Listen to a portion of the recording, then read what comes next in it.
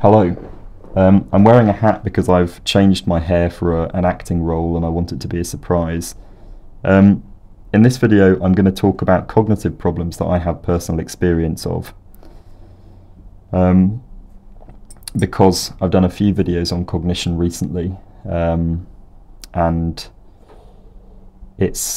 I think it's always interesting to have an inside kind of phenomenological perspective on these things. And when I was worried about the cognitive problems I was experiencing, I thought that I must have something like multiple sclerosis. I watched a lot of videos of people describing their process of getting diagnosed, partly because I wanted to see if it resembled my own experience. But I suppose the other side of that is when you think a lot about cognition and you start having cognitive problems, it becomes hard to work out what percentage of your problems are just psychosomatic and what percentage are, I suppose, real problems. So I suppose the fact that I've thought a lot about these experiences has a trade-off of some of them might have been influenced by psychosomatic factors, but I don't know. I don't think it's possible to avoid that altogether. In September of 2022, I started a cognitive neuroscience master's, which I think I only managed to get onto because I had this YouTube channel on linguistics, because linguistics is a more normal way into neuroscience. But other than that, I just had an archaeology degree, which isn't normally a very good way of getting into neuroscience. But I managed to get in, and we did various case studies where we watched footage of people with different neurological conditions being examined, and in these examinations they'll be presented with different tasks and tested on their ability to do the tasks, and depending on what part of the brain isn't working very well, people will have sometimes a surprising level of difficulty doing certain tasks. As we did these case studies and as we went through the course, I started to notice that I was developing neurological symptoms, which I at first just assumed must be psychosomatic. So at first it was things like I got an intention tremor. So it's a tremor that's triggered by action.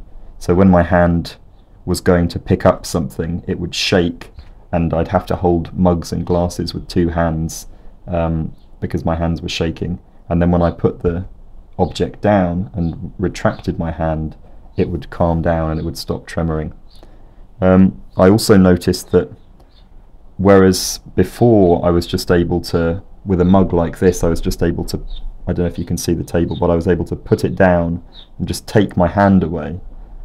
I now found that when I tried to do that, I would often pull the mug off the table and it would fall on the floor.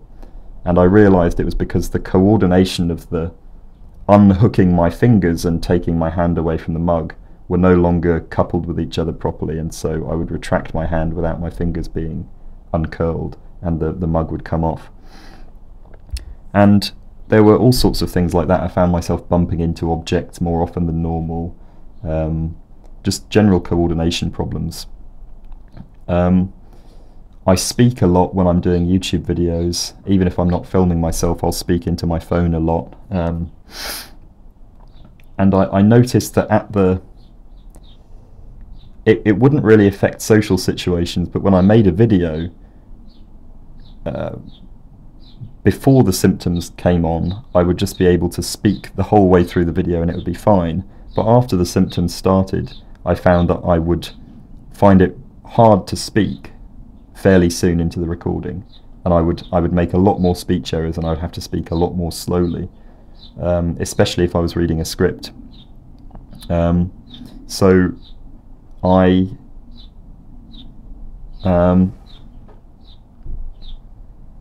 also found this with the Beowulf series that me and Jackson Crawford were doing, are still doing, I think. I need to sort that out with him at some point because I've been very lax on that. But I found that, especially reading Old English, I really struggled at certain points to get anything out when I would normally find it fairly easy. I had some issues swallowing. I would choke on things more often, and it would be sometimes quite alarming. And so eventually I think I went to see a doctor, and I also had issues concentrating on things. I really couldn't concentrate on anything.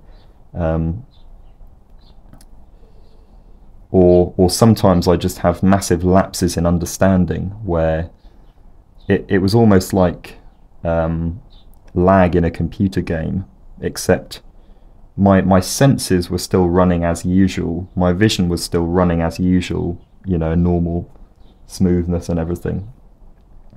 But my understanding was lagging behind my vision. So if somebody was walking towards me and walking past me, the sight of them going past me would be normal, but somehow my understanding of where they were in space would go and lag in that way. And it's very hard to describe, because you would think that the vision and the understanding would be coupled with each other, but for me they became decoupled, so that my understanding of the situation was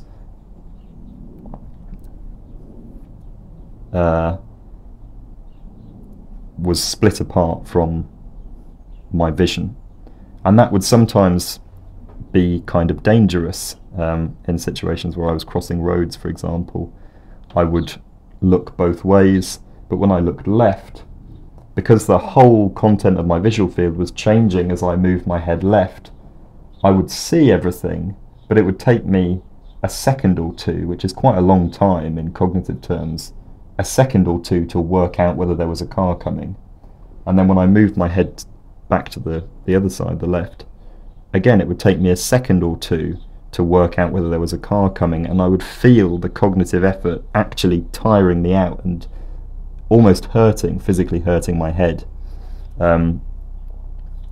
just from the metabolic effort of understanding what I'm looking at. So I got concerned about this, and I went to a doctor, and I said, I've got a family history of multiple sclerosis, I'm worried this might be that. And the doctor said, it does sound a bit concerning, it doesn't exactly sound like multiple sclerosis, but it's definitely worth coming back if they get any worse. So I went away, and I felt the doctor had been very fair. And I went away, and then I started to develop problems walking. I found that I got very exhausted when I walked any distance outside of my own house. And it was the kind of exhaustion that I wonder if it's the same kind of thing as you might get if you have chronic fatigue syndrome or something like that, because it felt very different from being sleepy or anything like that. It felt like almost like painful. I felt almost so tired that I wouldn't be able to sleep because I was too tired, like almost like I was about ready to die, like my body was ready to pack in. And in this state of exhaustion, I couldn't walk properly at all. Sometimes I would be really seriously struggling to stay standing because my balance was so bad. I would fall over in the house a lot. I would have to hold myself up on the walls after a while. And I have a bit of a walking stick collection because I used to like them. God, it's unbelievable.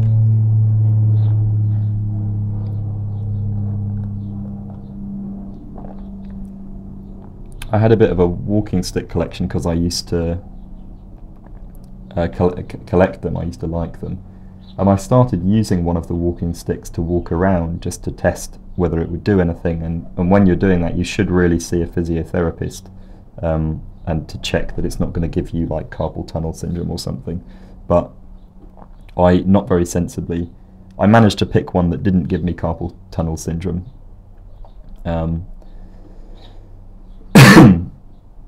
And let me just check the camera's still recording. Battery's running out.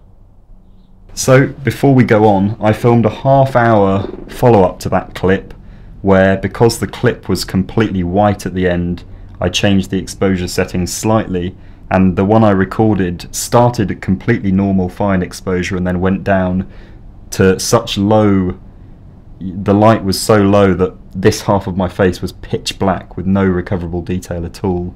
So I'm shooting in RAW now, so hopefully I can adjust anything that happens like that. But that's what you get for filming in English weather in ProRes, I suppose. But where was I before the last recording that I did that was rendered unusable by the weather?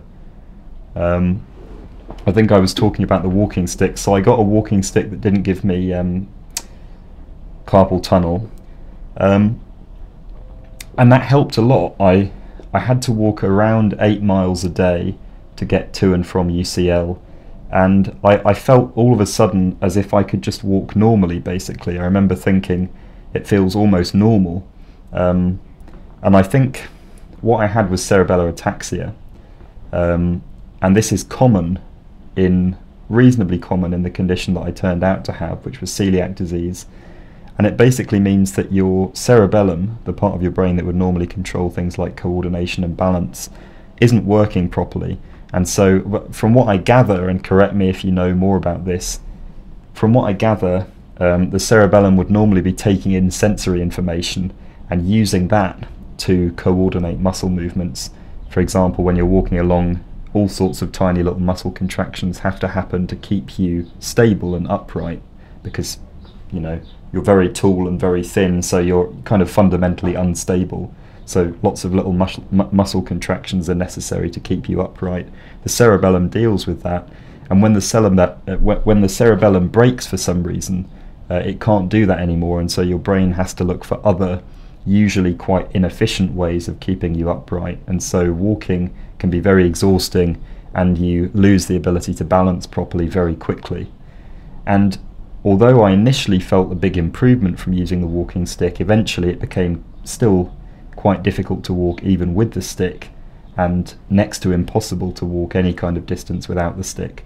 So there were times that even with the stick I was walking back from UCL, and I was a mile or two into the walk, and I had to ring someone up for moral support because I just needed that extra push, because I was crying, I was in tears. I could not walk forwards in a straight line. I was just like stumbling like somebody who was blackout drunk, basically.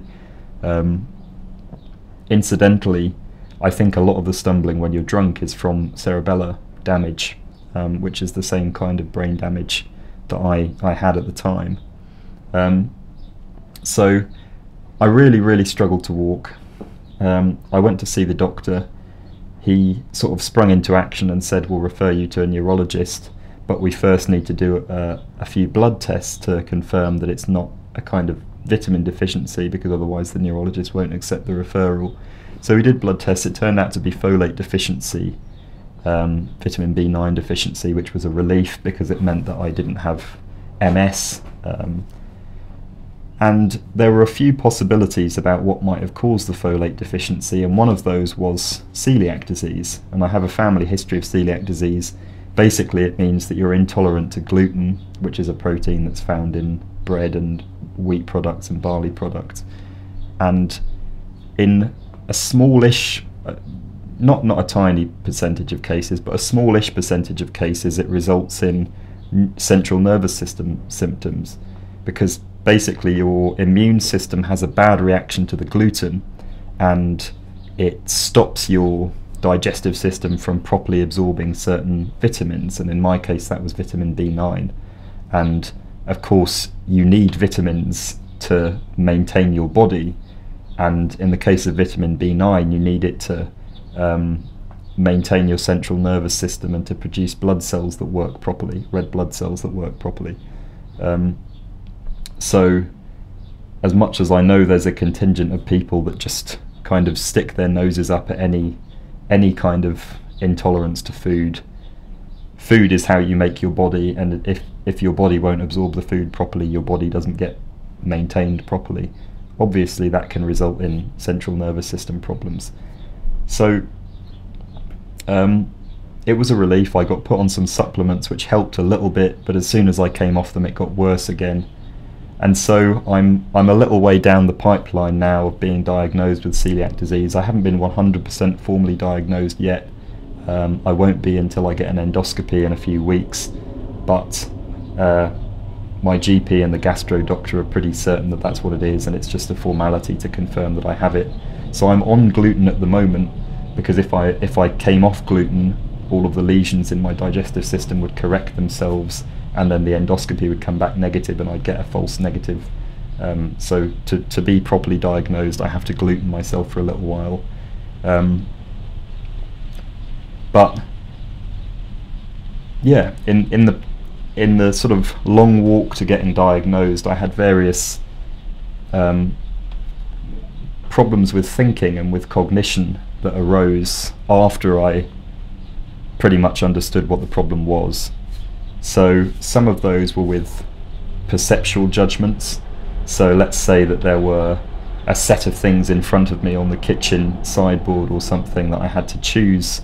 You know, I had to, you know, maybe there were 6 cans in front of me and I had to choose the one that had marrow fat peas in it or something. I could look at each one of them in turn and I would have to think about it for seconds on end. Is this the one I want? No. Is this the one I want? No. And it took me that long to make basic perceptual judgments sometimes. There were cases where in more extreme cases, there were situations where I would be having a conversation with someone and then I would realise I didn't know what the conversation was about. I might be having a light-hearted debate with a friend or something, and then I would realise that I didn't understand what point of view I was defending or why they thought that I thought a certain thing. It was almost as if I'd kind of talked up to that point as a zombie, and I almost like my consciousness was just being introduced, and I didn't know what I'd said, or I didn't know why I'd said what I'd said. Almost as if I'd been doing things on autopilot and then forgotten what they were. In very extreme situations, I would look at people that I knew that I should know, and I wouldn't 100% know who I was talking to. I wouldn't be completely consciously aware of who it was. And that would even happen with my partner or with close friends. I would know that they were in my close social circle, but I wouldn't know which person they were. And that could last seconds on end. I could be talking to someone and not completely know who they were or what my responsibilities to them were, or, you know, it was almost like my conscious brain just didn't have access to a lot of data that it should have access to. And knowing it was folate deficiency meant that I knew that it probably wouldn't get that bad. It can cause dementia if you're quite old, but in my 20s it was unlikely to get very severe. But yeah, it was quite difficult at times, and I found myself getting very bad at keeping track of what I'd agreed to do for people, what my commitments were, and you know, when I was very deep in it and I was almost used to having these problems, I almost couldn't believe the amount of stuff that people expected me to do. It's very hard to explain to people, I just can't do that much stuff. I can't keep in mind. I'm not going to be able to remember to do that next Wednesday, and I'm not going to remember to reply to your message very quickly, and I'm not, you know, stuff that a lot of people would consider basic courtesy. I could not. There was no way that I could do it. It was like asking me to solve, you know, some ancient maths equation. There was absolutely no way I would be able to do it. But because it was something that everybody else would find easy, it was very hard to explain to people, I can't. There's no way I'm going to be able to do that. And so I overcommitted myself to a lot of things, and then became very, very exhausted. In a way that I'm still kind of, I think a lot of the problems with cognition should go away when I stop eating gluten again. But other things were with the walking stick. I feel guilty for only realising this after I started using the walking stick, but you know, if you can't stand up at all without leaning on something, you shouldn't be using a walking stick, you should be in a wheelchair. And even so, some people who use wheelchairs can stand up for a short period of time. So me, using a walking stick is something you should do when you have balance problems or some problems standing, but not very, very severe problems. But it felt almost like if I was carrying this marker that I was disabled, I almost felt this pressure to act more disabled than I was, because I thought that if I stopped relying on the walking stick for 5 minutes, or I left it in the corner of the room and went to do something, I almost felt like people would look at me and judge me, like, oh, you don't really need the walking stick. Whereas the reality is I wouldn't be able to do a quarter of the stuff I did if I didn't have the stick, because it saved me so much energy on the commute. It helped me get around if I did have a funny turn. But I don't know. I felt almost as if there was I don't think most people reacted in this way, but I don't know. I felt slightly judged sometimes, especially on the tube and situations where I didn't know people. And another thing was that when I walked into supermarkets and things, I got, I think I learnt what it is to experience sensory overload, because previously in supermarkets it wasn't a problem. It was just like walking around my own house. It was like, obviously I'm not going to bump into anyone, because why would I? I can just walk away from, walk around them.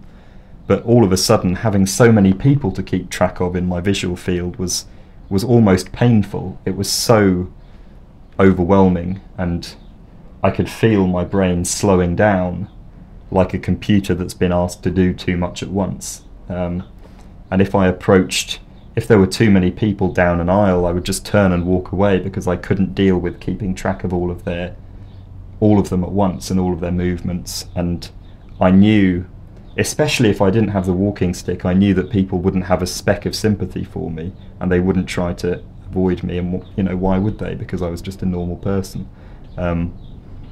They could just walk into me and bump into me, and if somebody bumped into me, I would fall over. There was no way I was staying upright if someone bumped into me. So in another sense, the walking stick helped me at the supermarket, because it kind of signalled to people, walk around me, don't brush past me, and don't walk into me. Some people still did, but most people were pretty 95% of people were quite respectful, which I know isn't everyone's experience, but yeah, that sense of sensory overload was really very difficult to manage when it started coming on. And other things like that, there were social problems where in social situations I suddenly, my hearing's always been quite bad, but all of a sudden my brain wasn't compensating for it very well anymore. So if somebody said something to me, it sometimes took me 3 seconds to work out what they said and form a response. So it was very hard to meet new people, because I couldn't really hold a conversation very well.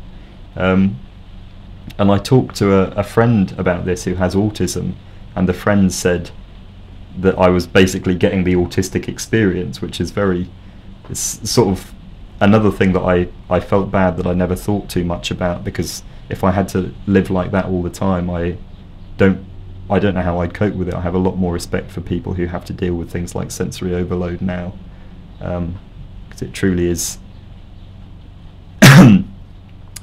very unpleasant, even just having dipped my toe in the edge of it. But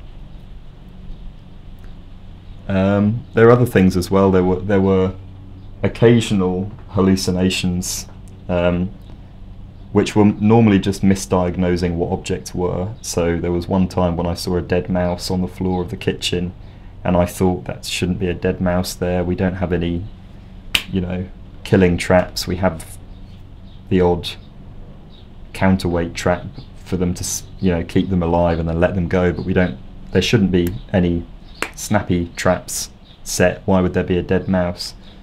And it took me leaning over and looking at it for a few seconds to realise that it was just the metal head of a hammer. And I remember when I thought it was a mouse, I remember it had a tail and it had feet and everything, but of course the hammer didn't have feet, didn't have a tail. And it's very weird to remember, because there wasn't a moment where it morphed into a hammer. it's almost like my brain just resolved what it really was. And even though I could remember it looking like a mouse and now it looked like a hammer, there didn't seem to be a point of it morphing. It was just my brain worked out what the truth was. And the same thing happened a couple of times. There was a big bit of wood in the on the pavement, which I thought was a giant woodlouse, and I thought woodlice can't be that big, so I leaned over and it was just a piece of wood. And the kind of misperception that I think everybody gets occasionally, but just on a larger scale. And yeah, those things just happened a lot, basically. And then there was a point where my dad died in the midst of all of this. He'd been an alcoholic for about 5 or 6 years. There was just lightning there. I know okay, ominous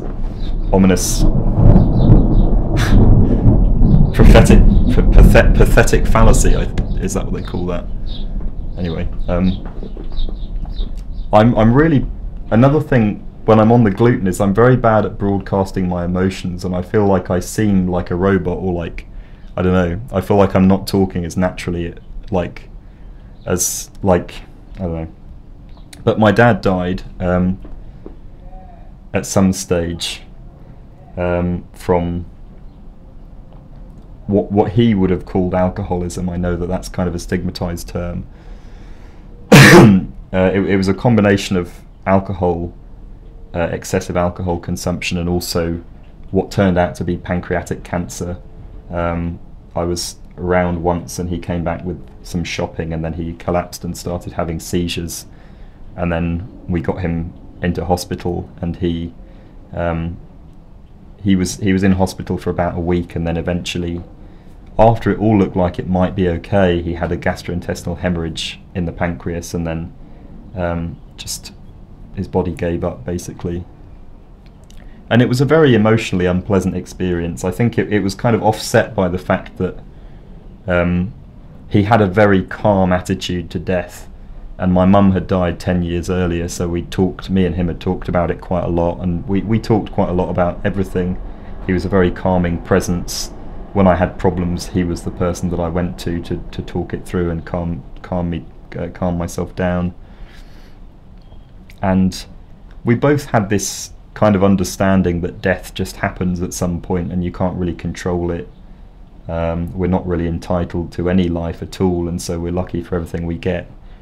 And it was quite heartening to see that even when he was fairly sure he was going to die in the next few days, he was still very calm, never seemed emotionally bothered by it at all, never cried. Not that it's wrong to cry or anything like that, but it made me feel like my attitude to death is not suddenly going to collapse when I know that I'm going to die, and I feel like I will be comfortable, and I'll understand that it's natural. Again, there's 100 healthy ways of dealing with death, and I'm not saying that's the only one. But what I mean is that there were a lot of emotional things around it which were fairly easy to deal with. And then there were some more difficult things, like the fact that it was a visually quite disturbing death.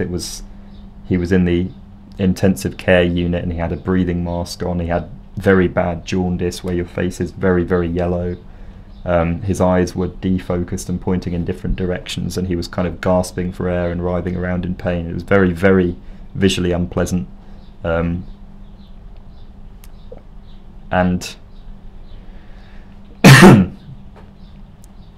it was, yeah, I suppose that aspect of it was a bit disturbing, and I had some dreams after that where I sort of dreamt that I was sitting up in bed talking to my girlfriend, and then I turned around and she was having a seizure. But those dreams went away pretty quickly. But I found the stress of having to deal with paperwork and stuff like that, and also the inability to talk to him about my problems, because he was the person I would normally talk to. I found those things to be very unpleasant, and I think the folate deficiency probably made the emotional management quite difficult as well. because when I was a teenager, I had a lot of anger management problems, which I initially took out on other people. Spent my teenage years getting therapy and trying to work out ways of avoiding taking it out on other people because I was scared I would become an abusive adult. Haven't become an abusive adult, I'm happy to say, but I do often have internal anger, which is quite painful. That's something I'm still working out, and that became quite bad after Dad died. I found myself, whenever I was alone, I was angry on some level with some aspect of the world, and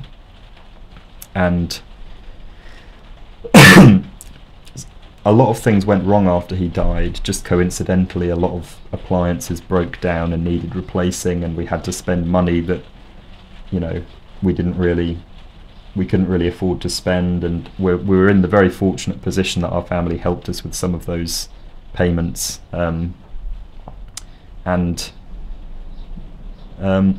but just the sheer sequence of things going wrong, I think my brain went down a very negative interpretation of those, and the camera ran out, so I'm doing it the following day.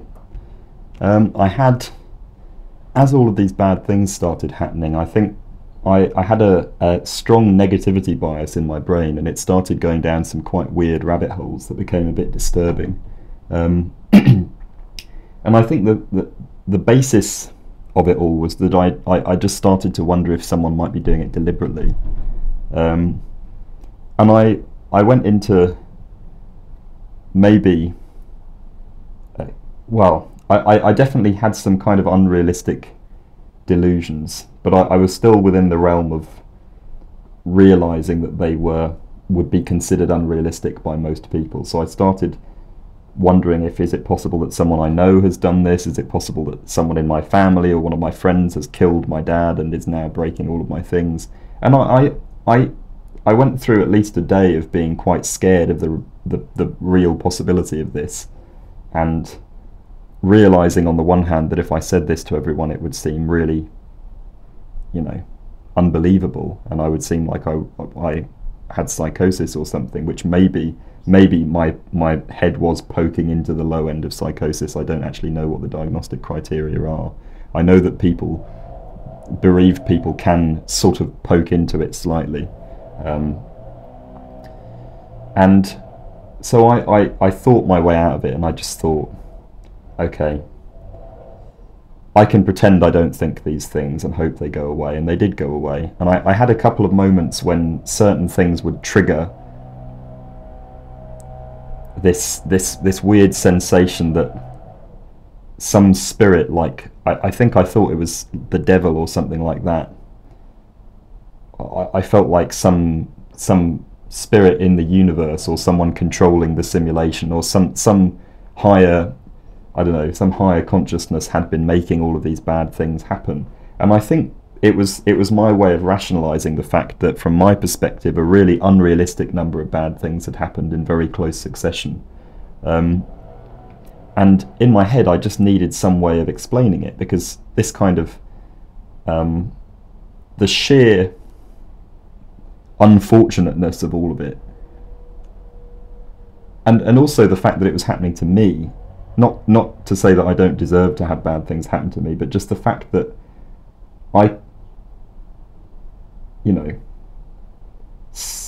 two parents dying before you're in your mid-20s and in pretty horrible circumstances. I don't know anyone else in person that's happened to, I don't think. And so, obviously, in other parts of the world, that's a fairly normal thing to happen, and it's a lot more common.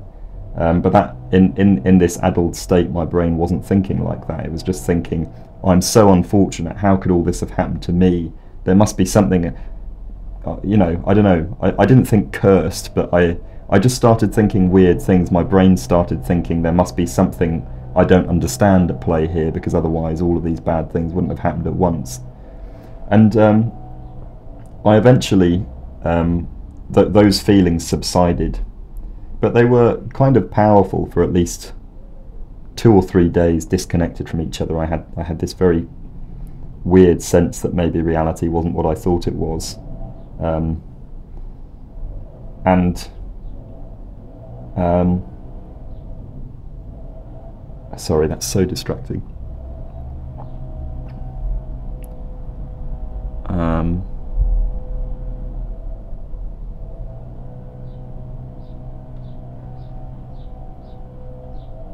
Yeah, and then when I reflected on it, I realised that I had been being very, very negative, because obviously I have lots of good things.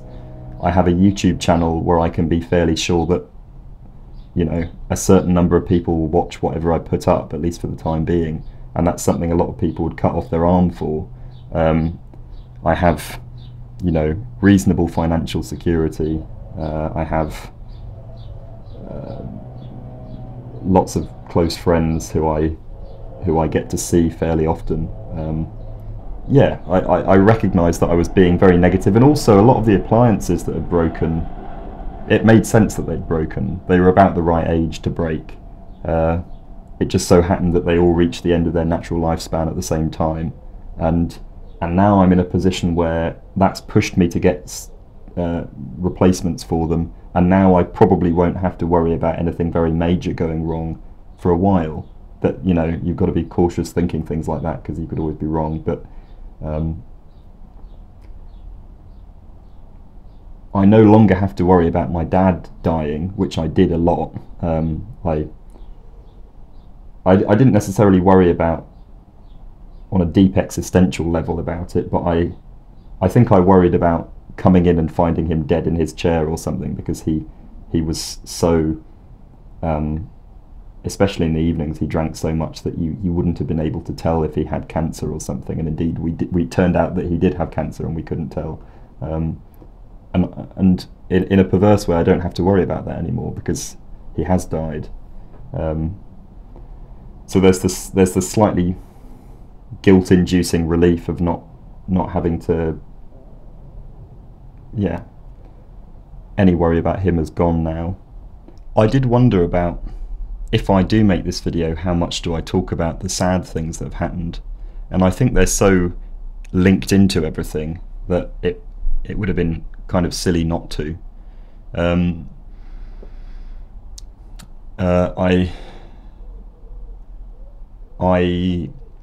I had a thought, I had a few thoughts about how to end it. One of the things I was going to say was I had intended to make this video a few months earlier, while a lot of the bad things were still going on. Now I feel like they're mostly subsided. But when I thought about making it in the middle of all the bad things, I thought that would be quite a nice video. If anyone's going through something bad, they can look at somebody else who's going through something bad and kind of feel some kind of connection with them that's from the moment, rather than just from hindsight, because it's easy to talk about things in hindsight. And I didn't end up doing that, because I think I was sort of umming and ahhing about whether it's, you know, appropriate to put something like this on the channel. I don't see why not. Ultimately, people can, as long as I put a warning at the start that it's a bit depressing, people can avoid it if they want to. But I felt all kinds of points of connection with people, and I felt a lot of points of connection with my dad over the last few months. I started off thinking, ironically, the one person who, well, one of the few people who shares my attitude to death has now died, so I can't talk to him about it, and everybody else seems to have what seems to me to be a very kind of manic attitude to death, which I don't understand or identify with. And none of them really knew him very well, and they're all, not none of them, but a lot of people didn't know him very well, and they're assuming things about him, and it sort of hurts. But I still feel connected to him, because as Mum died years earlier, we'd had a lot of conversations about our attitudes to death and our responses to death, and he'd sometimes expressed that he flip-flopped between being quite glad that he doesn't react very, you know, dramatically to death, and feeling a bit guilty that he didn't react very dramatically to death. And that surprised me when I first heard it, because from my perspective, I'd always thought that helped me through life, not not being existentially worried about dying.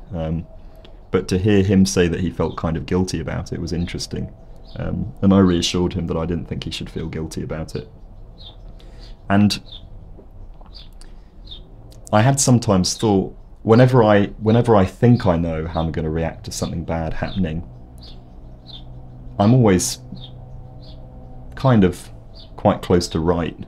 And so I've sometimes wondered, when I'm on my deathbed, if I get warning, if it doesn't happen very abruptly, will I suddenly be really scared of dying? Will I suddenly be very alarmed by the idea when it's actually in front of me?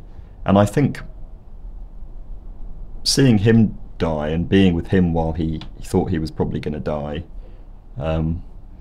it's reassured me that, like everything else, that attitude does kind of carry on. With him it carried on right up to his own death. He never seemed even remotely emotionally upset by the fact that he was about to die. He had moments of concern for us, but I think broadly he knew that we'd be all right, so he didn't seem too stressed about that. He seemed completely calm about the entire thing. I think that the actual process of dying, because he had liver cirrhosis and various other things, he became less and less cognizant of things, and he was clearly a bit agitated when he was actually dying on the day of. But I think that's just, it was almost a physiological reaction at that point with no mind behind it. But we had moments where I was sitting in the hospital with him, and he had this hepatic something or other, I can't remember what it's called, but it's something my great aunt also had when she had liver problems. And he was basically hallucinating a little bit, and he said that he could see squiggly lines on the ceiling, and at night they became more obvious. And I thought, that sounds kind of familiar. And we talked a little bit about it, and the nurse had apparently said a lot of people with liver problems report similar things. And he had, when I was having, shortly after I had these kind of minor delusions, I remembered back to him being in the bed and him having some kind of delusions about things, because that's what liver problems, you know, they can cause delusions and hallucinations. And he would say things like, I think they were filming an episode of Black Mirror here last night. And I sort of went, what, in the hospital? And he went, yeah, well, I think that guy opposite might be famous, and last night they were trying to stop the paparazzi taking pictures of him, and everyone in the, you know, all the doctors in the corridor were laughing and doing a play, and I couldn't quite pin it down, because he seemed to be saying these things quite seriously, as if they were true, as if he was telling me something interesting that had happened. But when I asked, what do you mean, he seemed to have a slight inkling that what he was saying didn't make sense, and he seemed to sort of try to find another way of wording it that did make sense, almost as if he knew there was something underlying it, but he wasn't wording it right. And for me it was weird, because I knew that this kind of thing is possible from the neuroscience degree. I knew that when people's brains are not working properly, they can behave in some ways completely normally and in other ways very confusingly. And in hindsight, I think that's what it was. He was just having quite realistic delusions about things. But I felt this kind of connection with him at times when I didn't completely understand reality. And I thought, you know, being on the cusp of death, I think, is always presented as this profoundly dramatic thing which is completely unlike all the rest of your life, and it's the most dramatic, important moment of your whole life, and you're always wondering, when will it come? Will I die well? Will it be, you know, will everything be in place? Will all the right people be around me? And I think, as other things have already kind of primed me to feel, of course in reality it just happens when it happens, and whoever's around you is around you, and it happens in whatever way it happens, and then afterwards people deal with it. And it's the experience of dying is not necessarily that different to the experience of living. And I suppose it's just almost just interesting how it will end up happening. I suppose it makes me feel, every time it happens, it makes me a lot less scared of it. I think I went from talking about connection to talking about death, fear of death, but I don't know. I might stop there just because I think I'm rambling a bit now, but I hope that anybody else going through a bit of a difficult time can feel some kind of connection with somebody else who has recently been going through a difficult time. I hope this has some positive effect on somebody, and I hope that the descriptions of cognitive issues are at least a little bit interesting. I don't claim to have experienced like the depths of dementia or anything like that.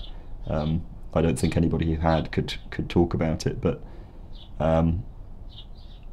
yeah, I suppose it's the kind of video that I'd be interested in watching, so it's worth putting up on that basis. But yeah, thank you very much for watching, and I'll talk to you soon.